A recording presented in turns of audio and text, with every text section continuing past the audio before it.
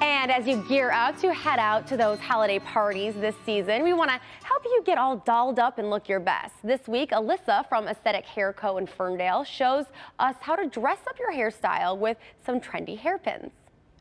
I feel like for at home, something simple is using barrettes. These are really in. These are super in right now. You can get them, I see a lot of like advertised on Instagram pages. You can get them through Amazon. So I always try to like pick out a barrette that will match with my kind of earring style. For your part, since more of your hair is over on this side, I would probably take from this side. So the side with less hair? The side with less hair. I would probably take your hair back like this. I mean, you can honestly do, you know, something like a twist like this and bring it up, have the hair down like that.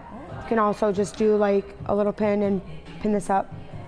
Just super sleek like that. I mean, like, even if you're someone that likes to leave a little bit of hair out, you can use a little bit of like your texture spray, and these ones can also be used the same way. Just clip right in. Yep. Take it up from right above the ear, just like that too. Love it. I mean, you can keep adding, you know, different ones. Wow. Whatever is your style, whatever goes with the dress.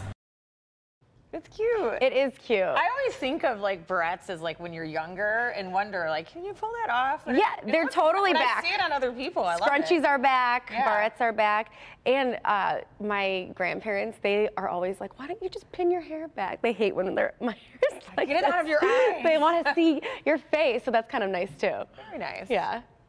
Easy way to spruce up the hair without Exactly. going up through big trouble trying to do an updo. Yeah, bedazzle it. There you go. Thanks, Kim. Thanks, guys.